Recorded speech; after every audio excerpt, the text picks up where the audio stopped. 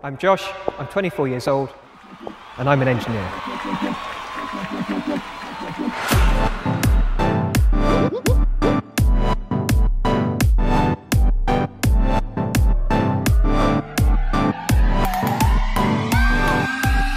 What is innovation and what does it really mean? It's about working out what does and, more importantly, what doesn't work. Innovation is the process of executing on new ideas. The problem with the world right now is it moves too quickly.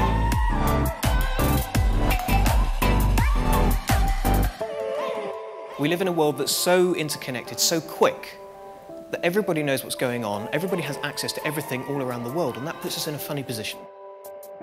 If you want to really embrace innovation, you need to create a process for executing on ideas. You need to create an environment that allows you to work out what does and doesn't work. You need to understand what human beings really do. We need to find a way to work out if it works, and we need to work out how we know if it works. Because if we can accelerate the pace of innovation, if we can take it from a 5-year process to a 2-year process to a 6-week process to a 6-minute process, and we can genuinely understand what's going on, how far and how fast does the world start to move?